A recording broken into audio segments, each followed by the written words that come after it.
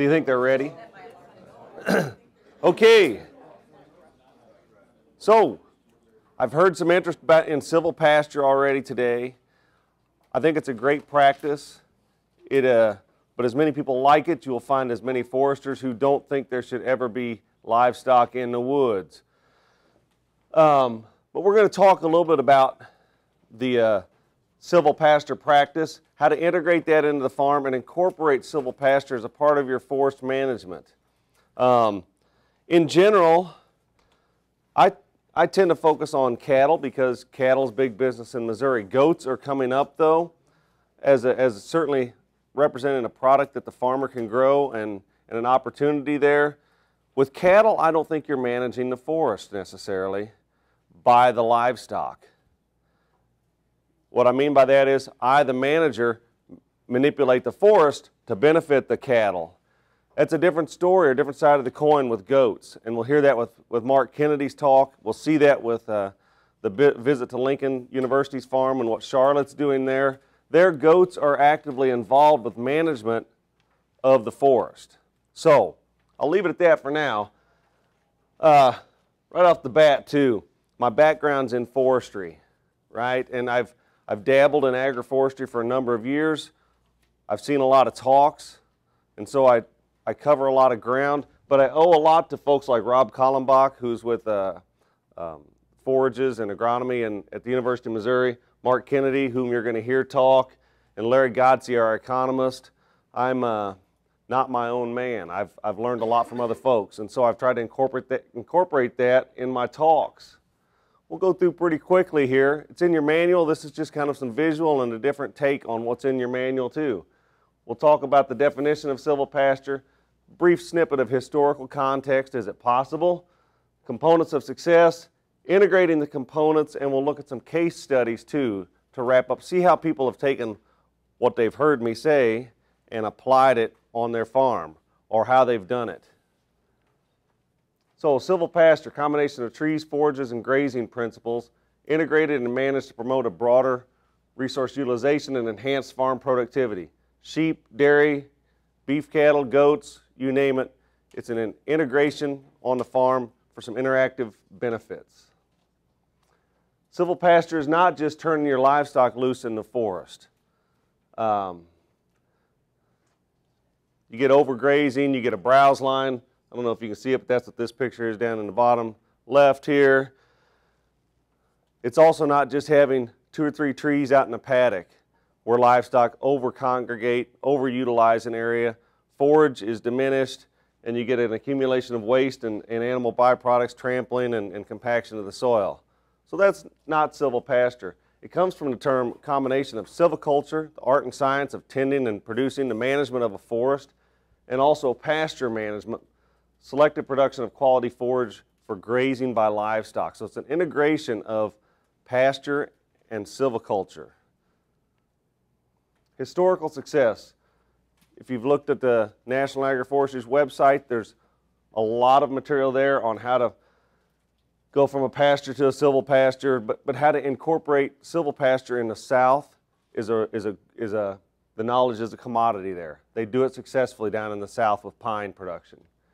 In the Midwest, much less has been done on looking at silvopasture. We have longer rotations. The forest environment takes a longer, I heard resilience mentioned as well.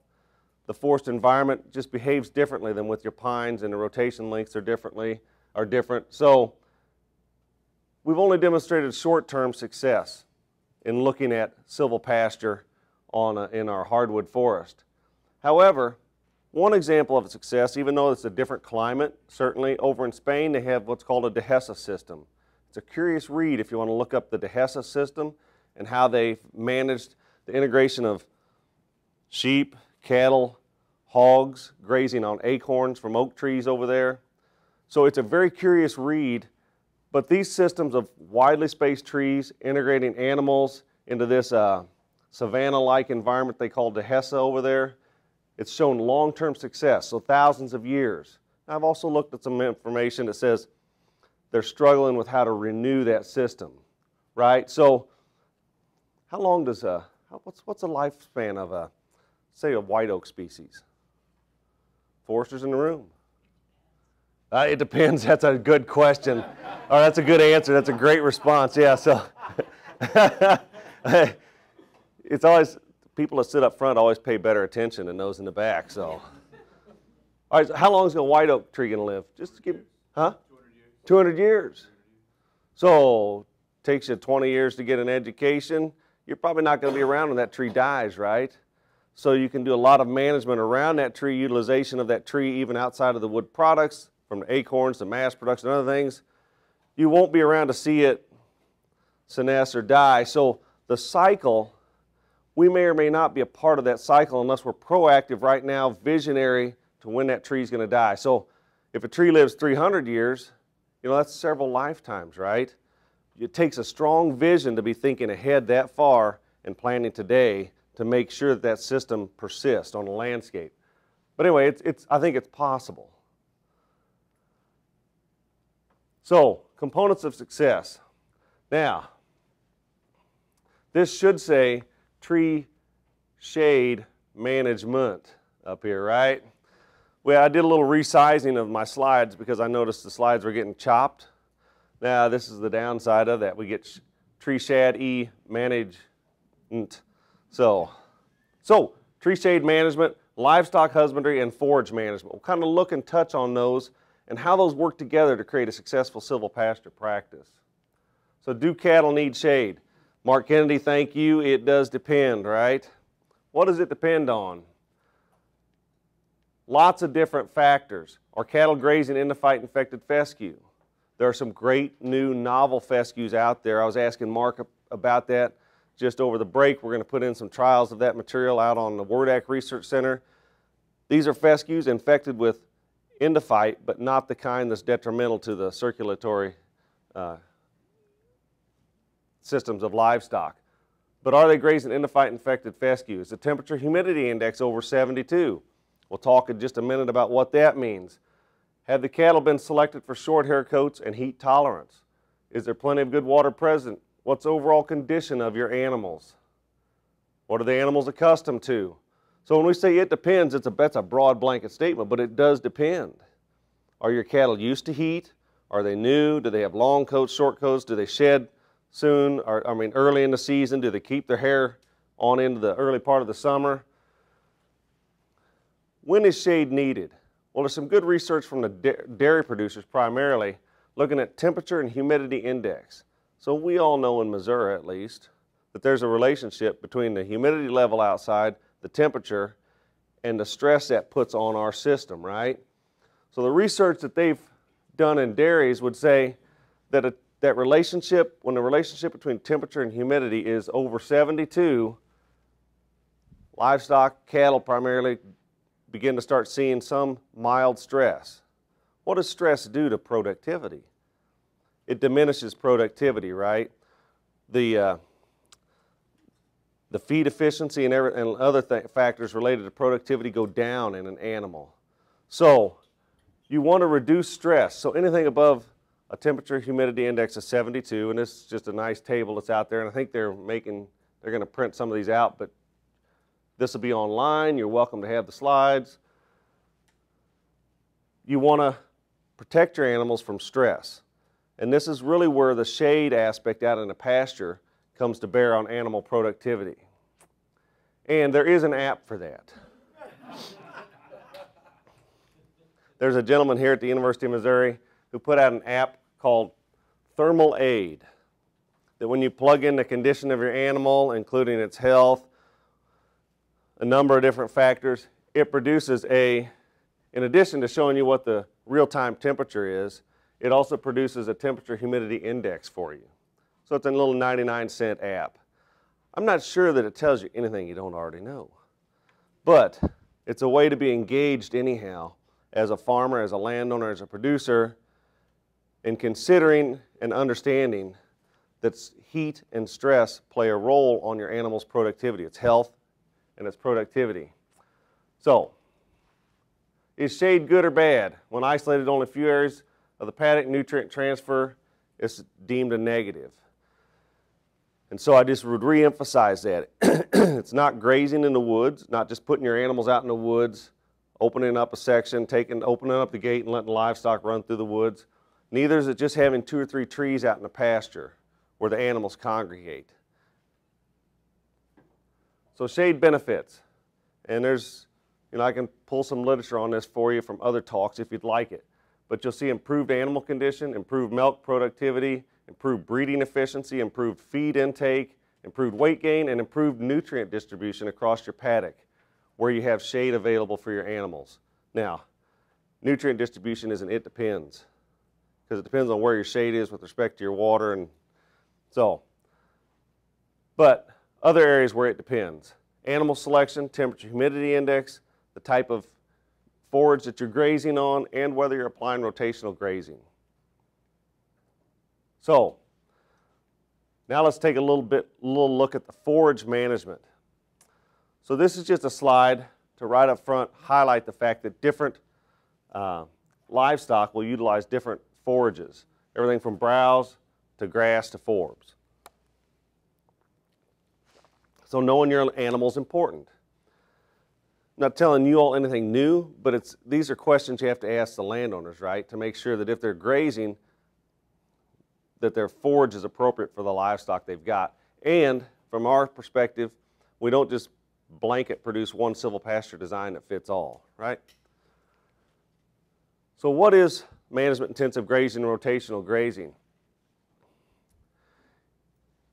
This chart has days of rest down here at the bottom, so they're talking about days of rest of your paddock, availability of forage on the left, and then the digestible dry matter over here on the right. Rotational grazing, management intensive grazing, these are ways to manage the forage growth and manipulate the relationship between quantity, the availability of the forage, and quality, the protein or energy that forage has for the livestock. Early on in grasses, in the regrowth of grass, the energy level is really high on it. And so when you see continuous grazing systems, you'll see clumps of older grass out there, and they continue to go back and just re-eat the new grass, right? They overuse the grass as it comes back, because as soon as it starts to regrow, it's got a high nutritional value for that animal, and they go back and they just nip it off again. However, there's very little of that available. So the idea when you let your paddock rest through a rotation of moving animals on and off there is to somehow balance out that relationship between availability and nutritional value of that forage. So in general, and I'll summarize this at the end, but we're talking about 20 to 45 days worth of rest on a paddock or on an area of ground that you are actively grazing. And that changes. There's no prescribed period, because cool season grasses, warm season grasses, seasonally they all grow differently, right? Moisture available, they all grow differently. So you have to time your activity based on the season, the available moisture, and other factors that go into growing that grass.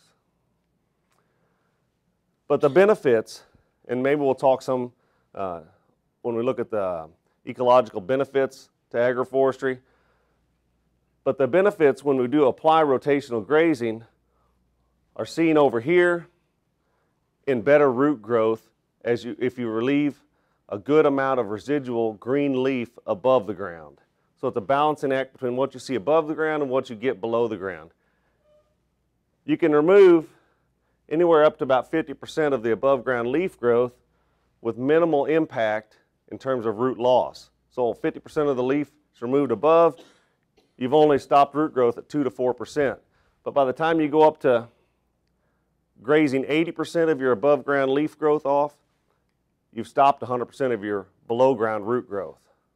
So when we talk about erosion problems or concerns, water infiltration back into the soil profile, nutrient movement down into the soil profile versus running off, if you overgraze or if the producer overgrazes, the likelihood is that root growth is also stopping below the ground and may subject that pasture to other ecological concerns. So, in designing silvopasture practice, typically grazing periods less than 5 days. The Fred Martz example, what did he have? He had 8,000 pounds per acre. And then he had, what was the other? For the grazing period, he had 16 to 24,000 pounds per acre. So he's leaving his animals on there for 2 to 3 days is what it sounds like to me. And then he's moving them on to the next pasture. Mark, you can correct me, but my farm manager, Brent Booker, which we'll meet down at Wordec, said that after 3 days, grass begins regrowth again. In the spring of the year, definitely. So it depends, but in the spring of the year. Springtime, during fast growth, about 3 days. So it becomes important you move your animals off as that grass begins to regrow, because the tendency of the animal, again, is to go back for the candy, that highly nutritious, good material, and so they tend to overgraze that plant. As it starts to renew its growth, they go right back for that new growth. So Fred Martz is doing a good job, it sounds like, of moving his animals every 2 to 3 days to minimize overuse of individual plants out in his pasture. So rest periods in of 20 to 45 days, depending on grass growth rates. In general, you can, on cool season grasses, put animals in when the grass is 8 to 10 inches tall. Take them out when it's 3 to 4 inches tall. Warm seasons, put animals in at 10 to 18 inches in forage height and out 6 to 8 inches. Monitor and evaluate, and then always make adjustments as needed. Right? Very few of these are walk-away deals. They require some intensive management and paying attention to details and monitoring how your paddock and pasture and livestock are doing. So some insights from research. When looking at the silvopasture practice, we did some controlled studies under shaded environments, shade cloth, where we gave the plants all the water and nutrients they needed. Under 50% shade, cool season grasses and forbs seem to do quite well, both in terms of yield and also their quality improving in terms of digestibility and nutrient content. So this slide here was put together by Jerry Van Zambeek, I believe, who's with the Forest Service, summarizing a lot of what the research shows in terms of shade tolerance for many of your cool season grasses and legumes. The dark green down the middle shows kind of the average of what literature would indicate. So, but what you can see is that 50% light or shade covers many of the cool season grasses, and 50% light or shade is about down the middle for a number of your clovers as well.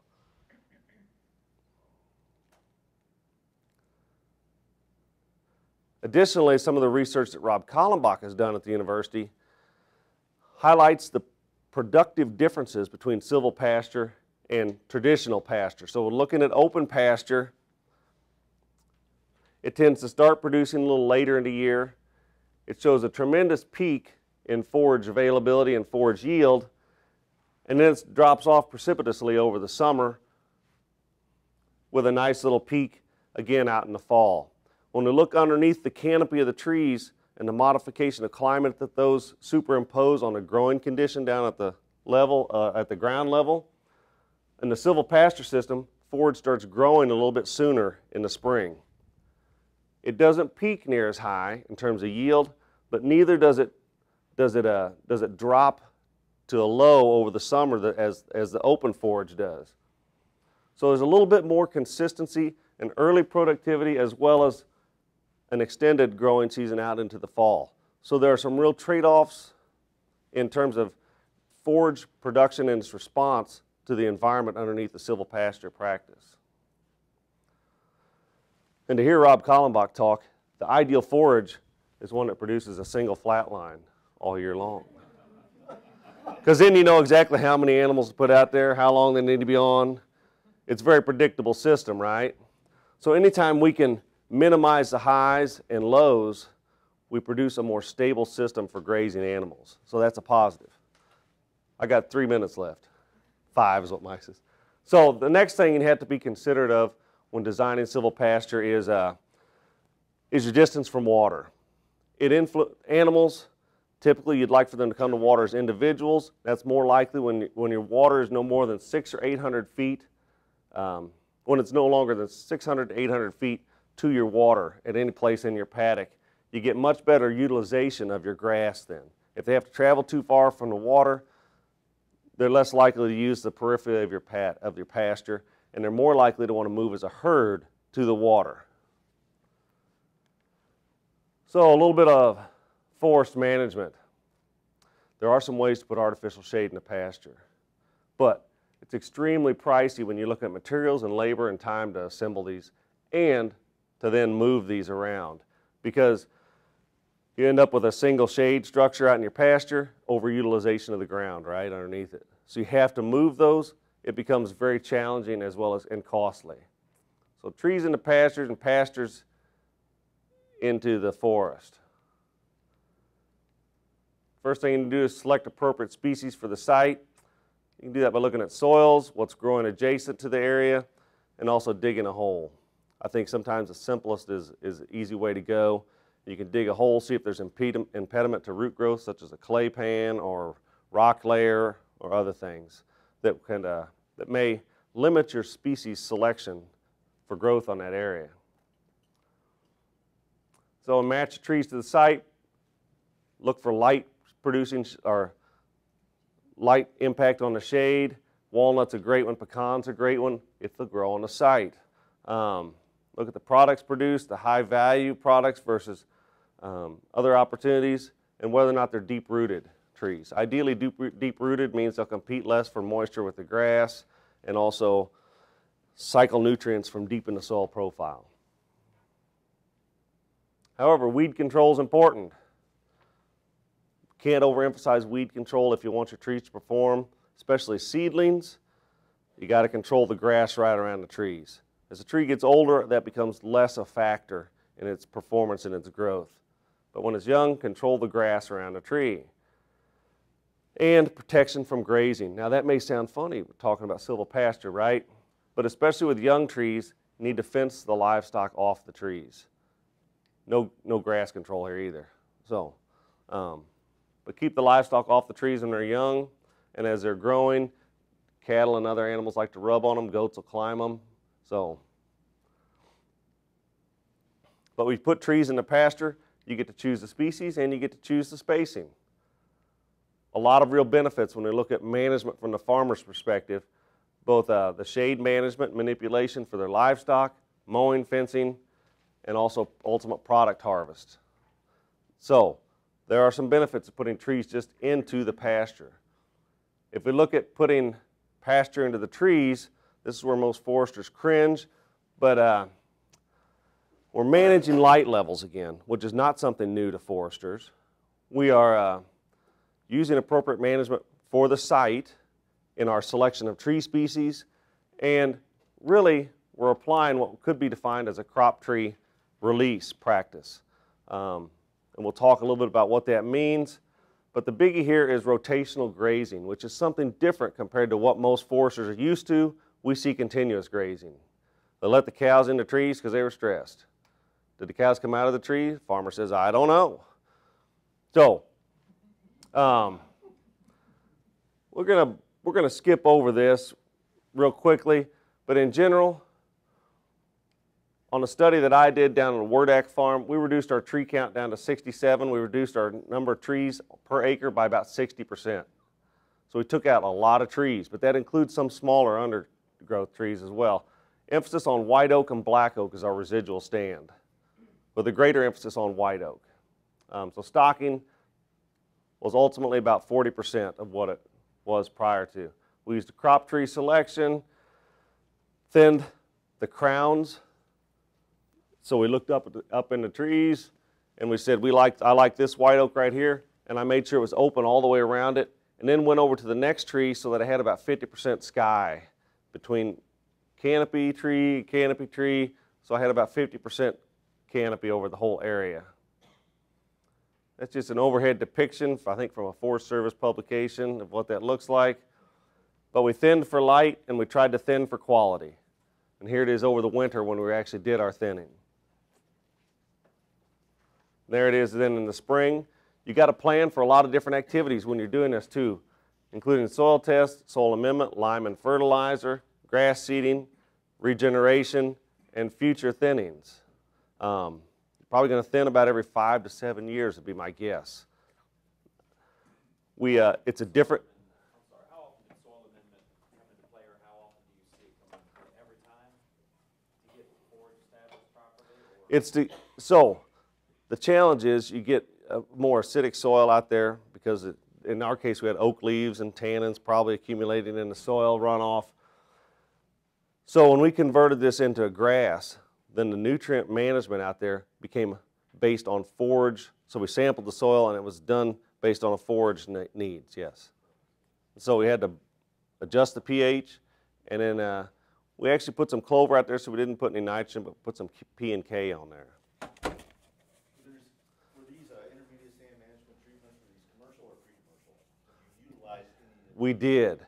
We sold trees during the thinning, what was for saw logs, and then we also had the logger was also cutting firewood, so he took out a lot of smaller stuff that he used for firewood. But it was still pricey. I can't remember the exact figures on that, Larry, but it was pricey. Pricey from a forester's perspective.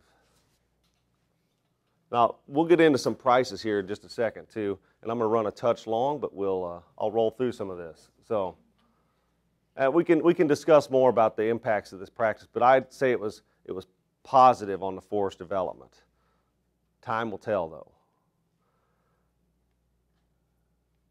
So let's just take a quick peek at some case studies. Gentleman down in south central Missouri, Mr. Tomasi, was grazing 210 acres in 31 different paddocks, 69 acres per paddock, had 84 head of cow-calf operation, 84 head of livestock, is doing rotational grazing, implemented silvopasture to improve weight gain during the heat of the summer. And so, these are pictures from Larry Godsey that I pirated to my full abilities. I may not do as good a job of talking about him as Larry does, but so this is part of the area that Brian is grazing. You can't see, but right here is his watering system for, I think he had 4 paddocks right around that watering system. His implementation of silvopasture was to come around the edges and thin the forest around the property, around the paddocks. He only thinned 0.9 acres, not quite an acre, half an acre, and then 1.4 acres. So a total of a little bit less than 3 acres was actually thinned in doing this. And he pushed his fence from the edge back into the woods a little bit. And so there's there's edge 1 where he actually did the thinning. There's edge 2, he thinned and planted some grass. And then there's the third edge that he's done. He's also pruned up his trees in there, hoping to let a little bit more light through by removal of the lower branches. The bottom line, it cost him about $1,200 per acre to implement. He ran his own equipment, but Larry estimated those costs based on what he would have charged somebody if he was the equipment operator, I believe. So about $3,500 total cost to do a little bit less than 3 acres in Grant. But this year, when he was, and this was in 2010, other farmers were seeing either 0 gain or a pound of lost per calf because of the heat stress on those animals. Brian was seeing 1.6 to 2.1 pounds per day. So it depends on your producer, but Brian was seeing a gain where others in his area were actually seeing either 0, no gain, or an actual loss in the weight of the animals. So it all told, when he sold his calves off, he saw a benefit to cost ratio of about $3 to $4. So he saw 3 to 4 times what it cost him to build this practice. He saw a return from that practice. Did I say that okay, Larry? Forester's layman term there. In another setup, the Earl Williams farm, he's actually growing walnut in rows. So his goal is to grow walnut for nut production primarily, and he's got orchard grass and red clover, I think, growing between those, but he's got a mix of grasses. He is cash renting this land out to his neighbor to graze while his trees are growing. The bottom line, all his inputs and everything else, it was costly, but he's estimated, again, a little over a 4 cost to benefit ratio of about 4 to 1. So he's he's getting $4 back for every $1 he invests in general. I know you're running along. Do you know how his pasture rental rate compares to the neighbors in open pasture? If he's just using the same rental rate, or? I don't, Larry. Do you remember if it was? Yeah, he was actually getting a $10 to $15 premium on Yeah. that. This has been a few years ago when he did this pasture, when it's gone up quite a bit, obviously. But at the time, he was getting a premium, which would have been about a 40% premium. So a pretty good return in those two examples. So we'll wrap up here.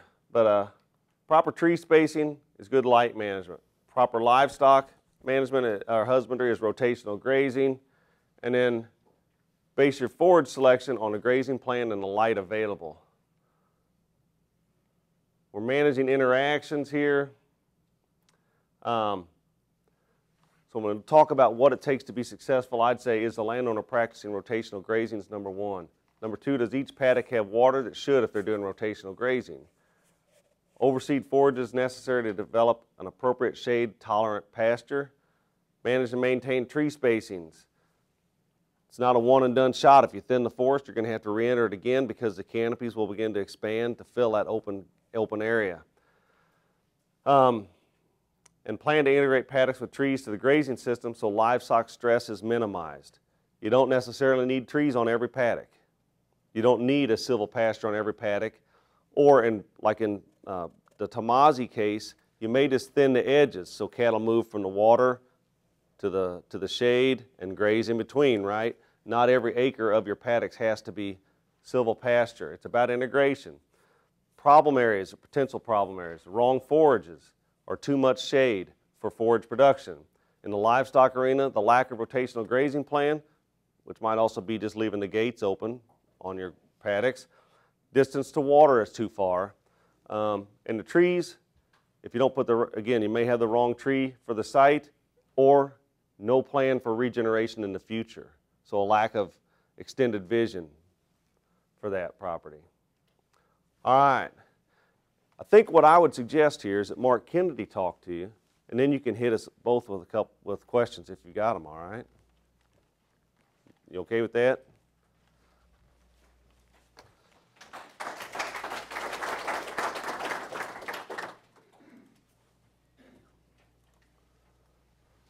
There you go, sir.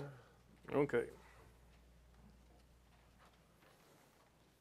Okay, I'm coming at this totally different from most of y'all because my background is in animal science and forage management. And I come from Arkansas, which is a state where goat is a verb. I grew up, a lot of the neighbors, you know, we're going to goat that pasture off or goat that piece of land off. And as I said earlier, I'm cheap and lazy and like to find somebody else or something else to do my work for me, where I got into the goats. And I'm not an economist, and this is just my quick, as I call it, my cowboy math, but I try to sell multiflora rose, buckbrush, Cerisa lespedeza, honeysuckle, ironweed, and some of the junk stuff out there that most cattle producers can't get their cows to eat. And based on last week's prices, I'm selling it for $600 a ton, which in the Ozarks, that's more than about any other legal crop we can grow. Alfalfa is the other legal one, and it, you know, even last year during the drought, it got up to $300 a ton, so my multiflora rose and stuff's still better. And the way I base that, it takes about 5 pounds intake to get a pound of gain on these goat kids. The market wants a 60 to 70 pound kid. Last week they were bringing $1.70 a pound, so come up actually about $680 a ton of the plant material going through those animals, and it's free. On vegetation management, there's a lot of studies being going on by other universities, Forest Service, and different ones using goats to do certain jobs. Goats are being used to reduce fuel loads, to reduce wildfires out west quite a bit. There's actually quite a few folks, not so much in Missouri, but in a lot of the other states, where, you know, if you're a cattle producer and you take your cattle to somebody else's land, you get to pay them rent. if you've got goats and you take your goats to somebody else's land, and I've done this a little bit, they get to pay you vegetation management. Pretty good deal, but there's some people in the U.S. doing it in a big way, scattered around, trailering goats to different places, doing specific jobs in environmentally sensitive areas where chemicals can't be used, where we can't get in with equipment, whatnot, and the goats can do it. They're an environmentally friendly alternative if they're managed properly. And this is, Charlotte may recognize that one, is a clip. We're using this in, whoop. I think there's a little arrow down probably your lower right-hand corner there. Yeah. There we go. It's not wanting to go on this one.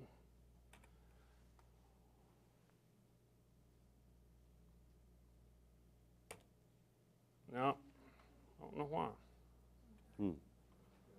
Anyway, that's what we're doing up at, I'm working with Charlotte and Lincoln University on a project up at our Plant Material Center at Ellsbury. And I guess I need to back up. When I work with producers on utilizing goats in the woodlands, I want to look or have a forester or somebody look at those woodlands first. I'm not suggesting putting goats in high quality woodlands that the understory vegetation is desirable regenerative growth. But in the Ozarks, especially, or South Missouri, so much of everything was open graze for years that most of the understory vegetation is going to be the undesirable stuff, like the multiflora rose, buckbrush, honeysuckle, wild grape, and stuff that's just kind of taking over the woods, and you're not getting the desirable species below. So I get a lot of calls from the field offices because there are people wanting to utilize goats in those, but generally I'll go out there and work with the producer and look at those areas to see what we're looking at. Ellsbury, our Plant Material Center, and Doug went up there and looked at it too. Most of the understory vegetation in that was bush honeysuckle, buckthorn, and some sumac and some other undesirable species. It was in an area that's hard to get into mechanically, and it was going to be a lot of, because of where they were at, it was going to be hard to do chemically as well. The only problem, not everybody's quite as forward thinking as some of us. We suggested this first in 1996. We got it approved, what, 2 years ago, Charlotte? I'm persistent. I can outlive state conservationists.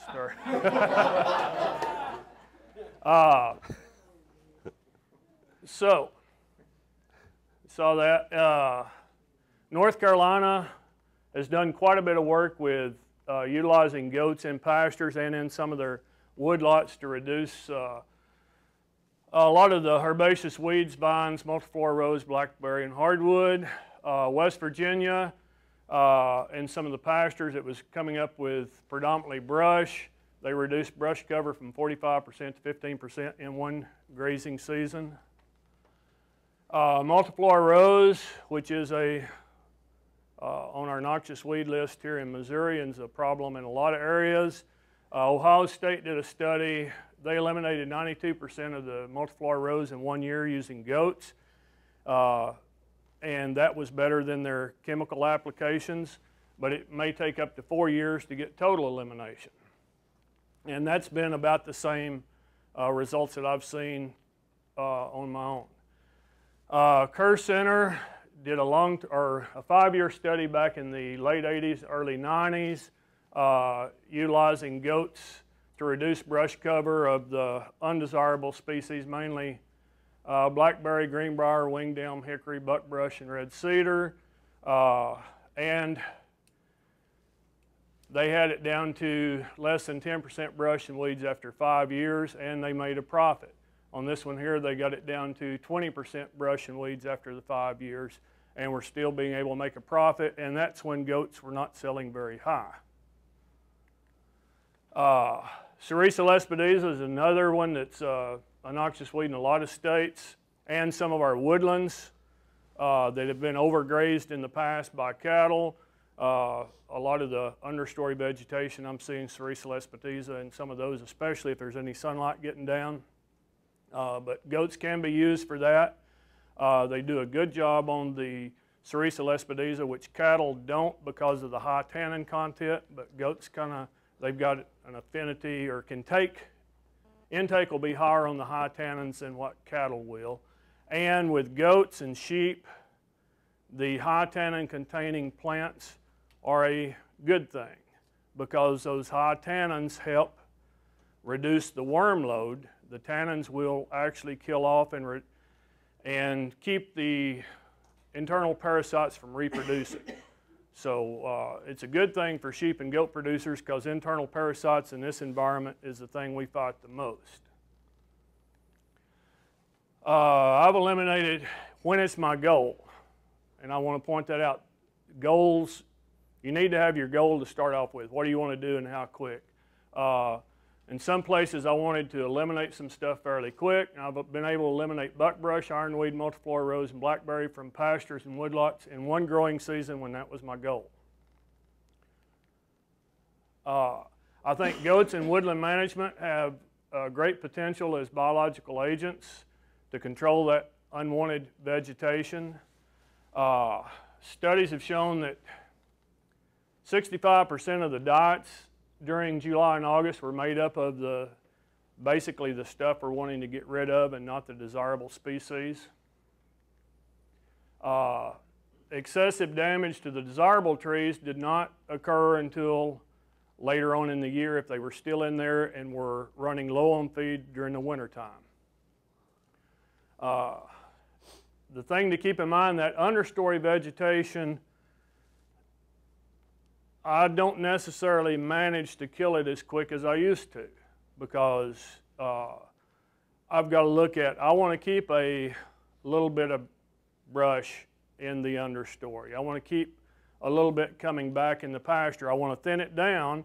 I don't want it taking over the pastures, don't want it taking back over the woodlots, but I want to keep some of that in there because that's a desirable food source for the goats. They're eating up higher, not taking in as much of the internal parasite loads.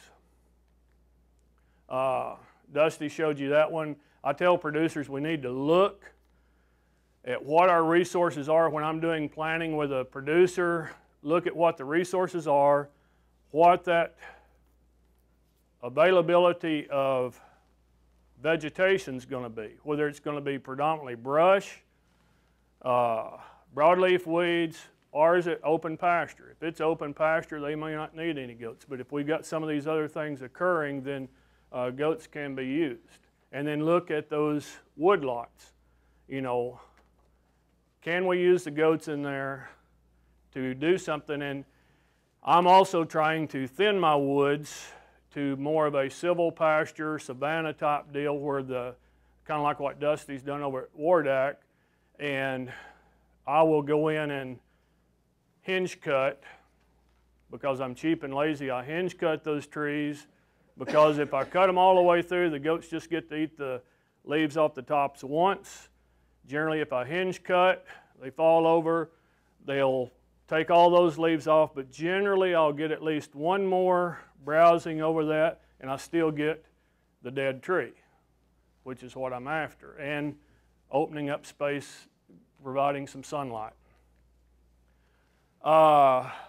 With goats, they prefer browse. When I turn them into a pasture, they're going to go after the tall weeds or browse before they hit the grass or the clover. They prefer rough, steep land over flat, smooth. I have no problem accommodating them there. I live in Texas County. They tend to graze the perimeter of a pasture before the center. I think there's a couple of reasons why, or three reasons that I've come up with. First one is they're going to see if there's a way to get out, how good your fence is. Second, they need to look around the edge to determine where's going to be their safety spot in case of predators. Where can they see better? Where are they going to make their camp out spot at night? And third, I think, I watch my goats when I turn them into a pasture or the woodlot, they go around the perimeter, but they want to see what food source is going to be ideal this grazing, because it changes from one grazing to the next. And they're not going to commit to filling their belly up as soon as they go into the gate if there's going to be something, you know, a nice multiflora rose bush over here first. What I like about goats, they're the easiest to manage in pasture of any animal. They graze stuff down in uniform layers.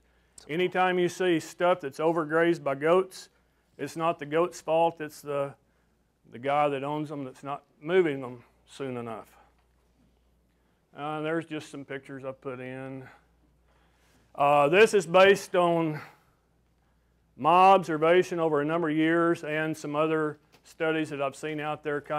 I divided it up into desirable browse, desirable forbs, the intermediate forbs and intermediate browse, like on cedar. And I've got some areas that I'm trying to reduce or eliminate cedar because it tends to be a problem down there. Cedar, generally, they're not going to utilize cedar except kind of between Christmas Day and late March. During that winter time period, they will browse on cedar a little more. Even if they've got plenty of forage to go along with it, they'll tend to browse then, or maybe during a drought. The grasses, several different grasses they'll utilize. The undesirable species, and these are basically the only ones that I really have to watch. These are all toxic to some degree or another. Horse nettle is toxic, but they don't eat enough of the horse nettle. They'll just eat all of the blooms and the berries off of it. You'll see some leaves taken every once in a while, but they don't eat enough. Perilla mint, they just won't touch. Woolly croton, they won't touch. They've got sense enough to know it's toxic. Lance leaf ragweed, while not toxic, because of that gummy substance on it, they won't take it until after it's been frosted. Wild cherry is the only one I really have to worry about when I'm grazing in the woodlots. And generally with cattle producers, they have to worry about it after a windstorm. But with goats, you've got to worry about those goats that will raise up and pull that lowest limb that they can reach down. And then there's about 5 other goats waiting for those leaves as one of them pulls the branch down. If they snap that limb, and if they leave any leaves on that limb that grazing, and they come back by there tomorrow and that leaf is wilted, I'm going to have a dead goat within about 10 foot of that tree. So wild cherry is one I got to watch. On the native grasses, switchgrass will cause photosensitivity in goats. And are you intentionally eliminating cherries from your? I have eliminated most of the limbs that are low enough for them to get up and browse on. There aren't very many high-quality black cherry Right. logs grown in Missouri, especially down in the Ozarks. Right. Now, you can grow some, but but for the most part, he's probably not going to grow a high-quality black cherry. Not in my soils. So Or lack thereof. I would say it's not a bad management practice for him. I have cut a few out, but a lot of them I've gone through and pruned the limbs up to where the goat, there's not going to be, where they don't have the opportunity to pull that limb down and snap it. Stocking rates, and the thing I say, if we're trying to eliminate species with goats, it's management intensive grazing in reverse. We're putting them in there trying to utilize a lot of the plant and then move them out, but come back, instead of giving it that long rest period, come back as soon as that plant leaves out. But for sustainable brush browse management, typically most of our pastures and woodlands could sustainably handle 1 to 3 goats per acre and leave some diversity of plants out there. Rule of thumb, 2 goats per acre per % brush cover. If you had 60% brush cover, and this would be for sustainable. Now, like the deal at Ellsbury and other projects I've worked on where we're trying to eliminate it in a hurry, we're going to be looking at that. If we've got the animals, 8 to 12 goats per acre. And then when they're in any one pasture, they're going to be more than that. But if for sustainable browse management, if I had 60% browse cover times 2 2 goats per percent, that'd be 1.2 goats per acre. I think it's a, you know, we're saying this can't be done in an unmanaged situation, so you need to develop a site-specific plan, list of the target species to control, the owner's objectives, whether it's elimination, reduction, or sustainable browse management. Then figure out the number, type, and density of grazing animals to use, and the duration, frequency, and timing of grazing. Develop a monitoring plan. You've got to go out there and see what's happening and adjust your plan based on what's actually happening, because a lot of cases they may be eating a little bit more than we thought they were, or there's not quite as much stuff out there. We've had to adjust our plans at Ellsbury a few times because it's not growing back quite as quick as what we had originally projected.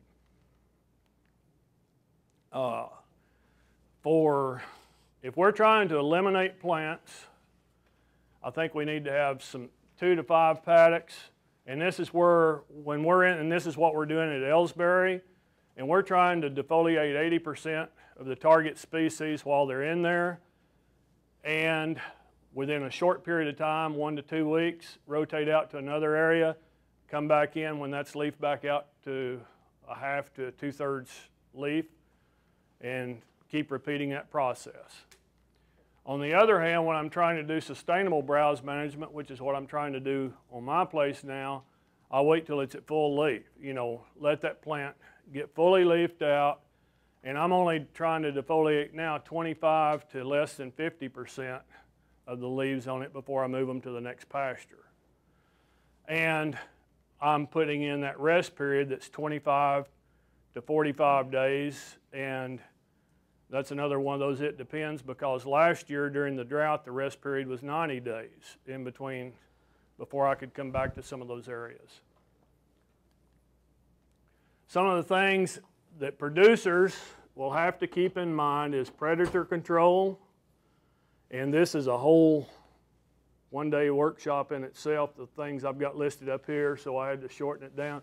Fencing, your facilities, parasite control, pasture and grazing management, marketing them, and then there will be some advantages if we can get all of those things lined out. Some useful references.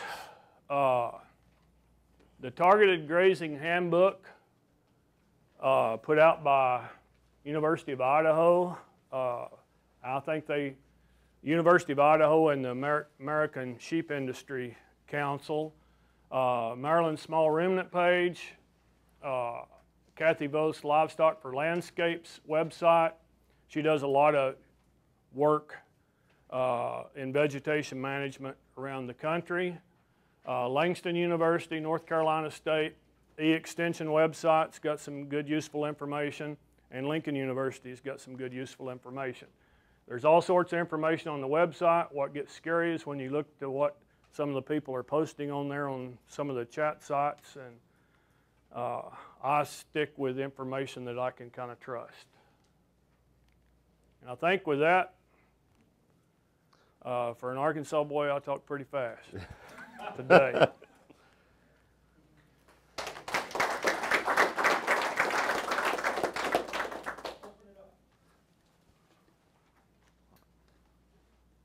I saw 2 hands come up. We'll go work from the back to the front.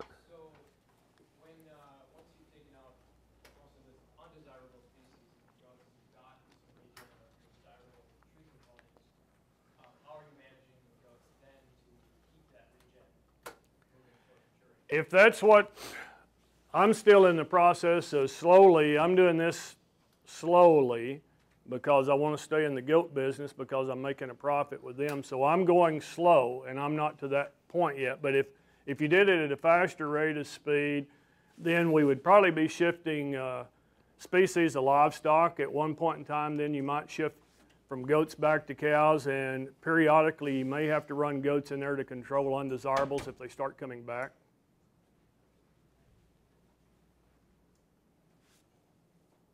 Oh, sorry, Rich, you had a question. We'll come up front here. We talked about silvopasture and how many trees or maybe too many trees. Because too with shade. Have you got a sense of at what point is it too few trees that you're creating a problem? Like you said, you know, the 1 or 2 trees per pasture creates sacrifice. Definitely. And you know, where does it cross the line on the other spectrum? I haven't heard much discussion on that. It's a great question, and one time in the back of my feeble mind, I might have had you a good answer. Do you have an answer off the top of your head? Not. No, and I think part of that, I know from a livestock perspective and thinking about those concentration areas and everything, is going to get into your how well are those few trees distributed over that landscape. Are they going to be all up there in one area, or are they more evenly distributed over the entire landscape, where then that you might could get by with a lower density of trees than if it was only on part of it.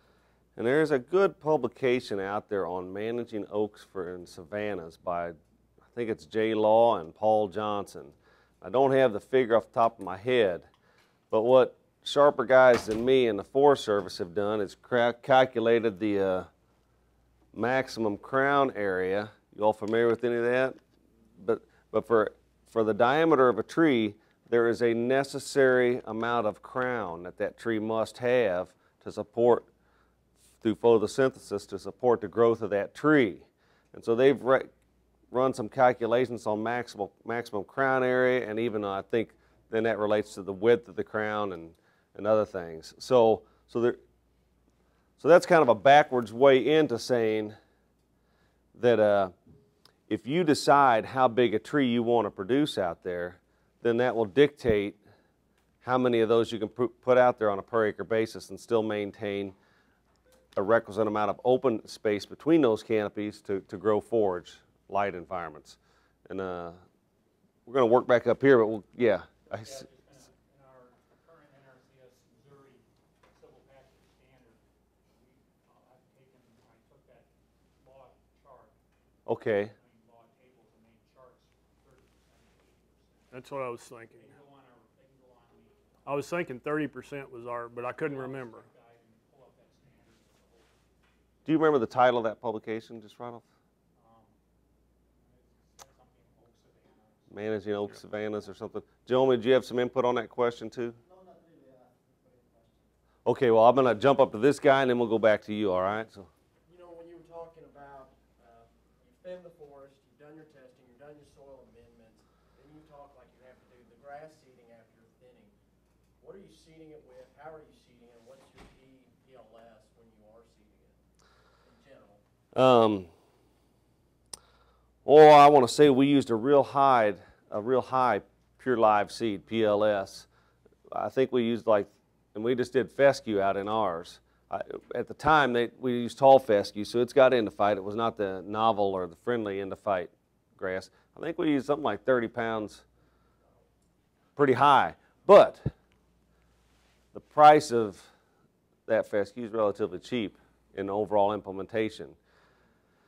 In some areas in the Ozarks, in some of the areas that I'm working with, I'm going to get, some of my cool season grasses are going to creep in around the edge, but some of mine I'm managing for the, and I've done this on another place I own down in Arkansas, was more of a savanna type situation, whereas I thinned the trees out, those native grasses came back on their own. I didn't have to plant anything. The big blue stem Indian grass, little blue, and some of the forbs and stuff were all down in there. And that's what I try to look at. In some of the areas that I'm thinning, I'm wanting to increase my acres of warm season grass, so I may not be planting anything in there. I'm just letting it come. After you do your thinning, have you ever tried, as far as site prepping, to see what comes back, doing like prescribed burning of what the residual that's left? We did on my site. And anybody from the Department of Conservation, Missouri Department of Conservation in here? I noticed they're absent today. So, but I will tell you this, when we tried to burn on our site, all right, so the thinning was a commercial thin. We did whole tree logging, so we drug the tops of the trees out, right? So that night did a nice little raking and clearing job of skid trails, right? So then you have a lot of leaf litter on the ground, and even though it was a red flag day and the conservation agent said, I can't be here when you burn, and he left, we did spread a lot of diesel and gas mix out across there. And we sent up a lot of smoke and had I assume it was the Department of Conservation airplane fly over to check on us. But the leaf litter on there did not burn worth a darn. And even once you got a fire started, it hit where they'd skid the material out, whoop, just died, right, and stopped. So we spent all day tinkering on 1 or 2 out of my 5 treatments and got nowhere. And so we quit doing that. We did a broadcast. He tried to rake it with a cedar tree, pulled a cedar tree, but as you'd catch a cedar tree on the stump, and there it just stays there, right? So we just did a heavy seed broadcast across there. That's one reason they were having to use heavier seed. There's less chance of those seed making good seed to soil contact. So in that instance, to a certain extent, the more you put on, the more seed potentially could come in contact with the soil. And if you've got the flexibility to manage and let those natives come back up after you've opened it up, and you can do some other management within there, if you've got the time flexibility to do that, because it just that's a little bit of an extended process, I think there's probably good native seed within the soil bank. That's a good point, Mark. So. Has anyone tried to use a no-till drill or something like that, something that could go over those stumps and do anything like that? We got pretty rocky soil down there, Yeah. and so that was we did some broadcasting of warm season grass on some pine that we planted down there too, and for that very fact that we just didn't think that soil would be conducive. A lot of that, where some of this is, and where I work and where Dusty's stuff is down there, it's just pretty darn rocky and steep, and it's I don't think so. I just want to mention, we're going to see that site on Wednesday. We can. It's looking a little rough right now. It's post PhD and job change have not been good for me keeping on top of things, and but we can look at that, and we've also had some other health issues amongst the trees too, which I think is a very interesting dynamic in a heavily thinned forest. So we might talk about that too, to the foresters out there who are interested in that. Jomi, do you have a? Another question. In a couple of years, Jomi, you've got to have all the answers now, right? I've been talking with a number of foresters in Minnesota about silvopasture, trying to educate them about it. And one of the main comments or questions that we have is how would you manage or protect natural regeneration? I think you got to put a cage around your regeneration. That's all I can see is put a cage around it. Now, you know, early on in this, I had some discussions with Mike Gold about the use of natural regeneration in the forest too. A couple challenges just as I saw them, and we went with artificial regeneration. For some reason, we foresters like to think of, in forested situations, only use natural regeneration. Out in the pasture, it's okay to put a tree out there. Well, so up in my site, we planted trees and put a cage around them. The benefit there that you might not otherwise with natural regen is I got to put the tree in specific locations. So you can kind of manipulate where that tree is. You can also pick the species of tree. You could do that in natural regen too. I think natural regeneration, timing is an issue. You can certainly do it, and that's an inexpensive way to use regeneration, and I think in some cases the root system on natural regeneration is probably superior and evident in the growth of the tree than when you try to do artificial, but I think you're still going to have to put a cage around it to keep the livestock off. Do you have a thought on that? Yeah, I think the cage or some kind of enclosure, whether it be cage or some way to rig your electric fencing around those spots, would be about the only way to do it. I think that, the artificial regeneration, we're not only compounding it with the potential for the cow to damage natural regeneration, we're impeding natural regeneration altogether with the establishment of grass. So artificial regeneration, I think, has got to be a key component in some of it. Plus, we can control the genetics or species and, improve species composition, all these other things. In a sense, when you create silvopasture, you're creating a highly modified practice and set of system there when you graze it. it's more of an artificial system right now as opposed to natural. Now, you know, you could hedge towards savannas and say, well, the savanna is real natural. That is true. But when you graze it, you're still doing, it becomes a very highly regulated, natural system. So,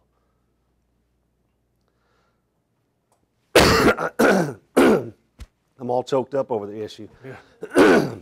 And I hate having a microphone on when I got to clear my throat, right? So, I've lost track of about yeah. species selection for, you know, call it understory grass, or, you know, when you're seeding in. I'm looking to establish silvopasture in two different situations. One where I've got a newly seeded pasture and putting, you know, wood trees in there. And I've also got some established timber that has 40, 50-year-old oak hickory in it. And I'm thinking that it's potentially easier to get to a higher quality silvopasture by thinning that timber versus trying to plant it to pasture. And I have it's called a power harrow, and I don't know if you're familiar with what that is. It's Italian, you know, it's like a vertical tying tiller where it kind of spins. Yeah. But it has an integral seed box on it where I can, you know, drop seed in Yep. as a harrow, and I can get into really tight places with that thing around the trees and stuff. And I'm having a real hard time figuring out what species I want to seed down in that established overstory where the shade is, you know, it's reasonably shaded. And what specific, you know, grasses and forbs are you saying establish well quickly? I look at, well, the thing you got to look at are what's your overall forage base now? Do you already have plenty of cool season grasses and you're short on forage in the summertime? Then I might be looking at planting some of the native warm season grasses in there to provide that summertime grazing, and some of the native warm season grasses will perform under that savanna type thinning and provide good summertime grazing. If you still need some cool season grasses, and I hate monocultures, and I will always do a mix of grasses like tall fescue, orchard, you know, 2 or 3 grasses mixed with 2 or 3 legumes in there for that diversity, because all of them are going to play a role in that whole system, and some of them will grow better at different times. Even though they're all cool season grasses, they've each got their niche. And I like that diversity. And if we're talking about, especially when we're talking about endophyte infected fescue, the other thing we get is dilution of that toxin so that the animal performance is better. The only thing I'd add is if you go with a native warm season, I'd hedge on adding a little bit more sunlight to that environment. Yep. So reduce your canopy a little bit more. Yeah. Because the warm season, It makes sense to put what is, you know, has the best tree cover to put in the warm season, where you can run cattle in there during the highest heat stress period of the year, then forage will perform better there too. I think that makes sense. Yep. Quick question. Any like lessons learned when you were first getting started? Like, oh, I really wish I would have done this with goats particularly, and then also some thinking about key things you'd need to have in place or consider for winter. Yeah. Goats there's a pretty good learning curve, and about the time you think you're really smart, and I think that every few years something comes along, slaps me upside the head and says you're not quite that smart yet. But yeah, there's some challenges with goats, you know, getting your fencing right first, and staying under the parasite management. That's why I still, you know, if we eliminate the browse too quick and they start grazing, you're going to have the tendency to pick up more parasite load. With our cool, especially this year with the damper weather. Last year was no problem at all because it's so hot and dry, parasites couldn't live. So, but this year has been a challenge for a lot of producers. Facilities, goats don't like to be cold and wet, and they will typically hunt out some type of shelter when it's raining. Like mine, we're looking for shelter today. On my place, that shelter, I don't have a barn in every pasture, but I've got, the way I divided mine up, and I've got 10 permanent paddocks on my place that I rotate through, but then I use a lot of poly wire in between to subdivide because I do management intensive, and I get pretty intensive sometimes. But I try to have access to where the goats can either get to one of the barns or they've got that wood lot, that natural shelter. And in some cases, some of mine are cedar glades, which I'm trying to reduce the cedar canopy on anyway, but they provide good natural barns. We have a demonstration project with goats, and they were in a conservation area that had a lot of wet land, and the goat owners had a lot of foot trouble. But yeah, Yeah, they just, and they couldn't manage that wet.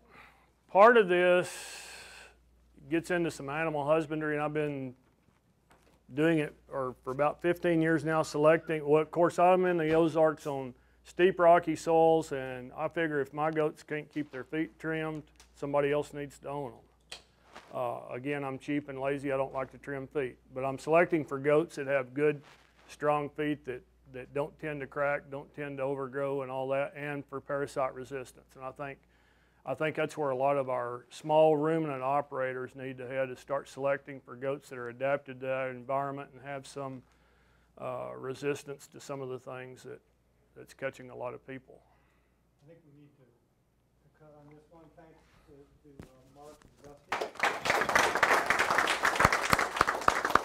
Now, we will again, we're going to go visit the Silvopasture trial on Wednesday, so we'll have a chance to pick that up again and again talk with Charlotte. We'll also be at the site where we did the hardwood Silvopasture at Wordax, so we'll have a chance to pursue this further.